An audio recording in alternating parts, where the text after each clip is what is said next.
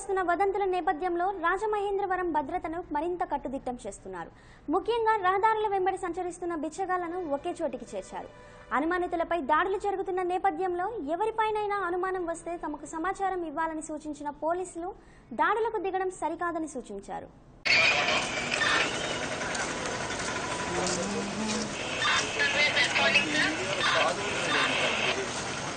గత కొన్ని రోజులుగా సోషల్ మీడియాలో పార్టీ గ్యాంగు, తర్వాత సైకోలు చిన్నపిల్లల్ని అపహరించి వాళ్ళని తీసుకెళ్లిపోతున్నారని, అలానే అటాక్స్ చేస్తున్నారని ఇలాంటి వదంతులు వ్యాపిస్తూ ఉన్నాయి. అలాగే కొన్ని భయానక దృశ్యాలు కలిగినటువంటి వీడియోస్, ఫొటోస్ కూడా ఇవన్నీ కూడా సోషల్ మీడియాలో వైరల్ అవుతున్నాయి. అయితే ఇవన్నీ కూడా ఎప్పుడో కొన్ని పాత వీడియోలు, తర్వాత ఇటీవల రీసెంట్గా కడప డిస్ట్రిక్ట్లో కూడా ఒక అతను డాగ్ బిజినెస్ అతన్ని ప్రమోట్ చేసుకోవడానికి ఎప్పుడో జరిగినటువంటి ఈ వీడియోస్ ఇవన్నీ కూడా అతను ఫేక్ వీడియోస్ అన్నీ కూడా వైరల్ చేయడం జరిగింది.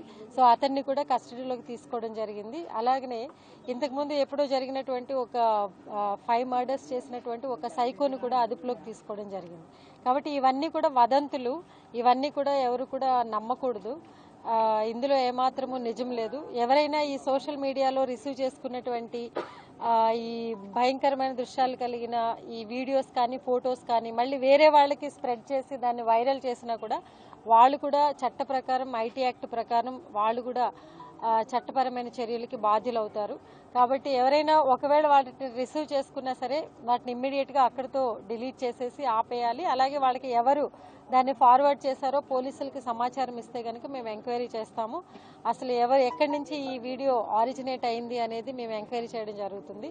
అలానే గ్రామాల్లోనూ, తర్వాత టౌన్లోనూ కూడా కొంతమంది ఎవరైనా పిచ్చి వాళ్ళు కానీ, బెగ్గర్స్ కానీ ఇలాంటి వాళ్ళు ఎవరైనా తిరుగుతున్నప్పుడు ప్రజలు ఈ భయభ్రాంతులకు లోనయ్యి వాళ్ళ మీద అటాక్ చేయడము, లేకపోతే వాళ్ళని కట్టేయడం, వాళ్ళని కొట్టడం ఇలాంటి సంఘటనలు జరుగుతున్నాయి. ఎవరు కూడా ఇలాంటి హింసాత్మక చర్యలకు పాల్పడకూడదు. ఎందుకంటే ఇవన్నీ కూడా కేవలం అపోహలు మాత్రమే. ఎవరు కూడా ఈ చిన్నపిల్లల్ని ఎత్తుకెళ్లే ముఠాలు కానీ, లేకపోతే డెకాయిటీ గ్యాంగ్స్ కానీ ఏవి కూడా మన రాష్ట్రంలో లేవు.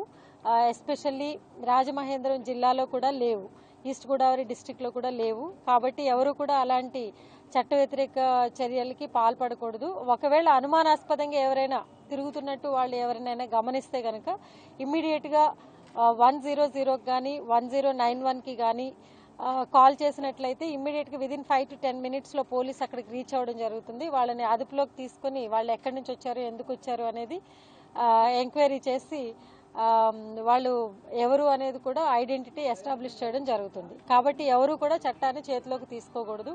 ఈ సందర్భంగా ఇలా కొన్ని మన నైబరింగ్ డిస్ట్రిక్ట్స్లో కొన్ని జిల్లాల్లో ఇలా సైకోలు అని చెప్పి, లేకపోతే చిన్నపిల్లల్ని ఎత్తుకెళ్లే వాళ్ళని చెప్పి వాళ్ళ మీద అటాక్ చేయడం అనేది జరిగింది. కొంతమంది ఆ దెబ్బలు గ్రీవియస్ ఇంజరీస్కి కొంతమంది ఒకరిద్దరు చనిపోవడం కూడా జరిగింది. కాబట్టి ఇలాంటి సంఘటనలు రాజమహేంద్రవరం అర్బన్ డిస్ట్రిక్ట్లో పునరావృతం కాకూడదు.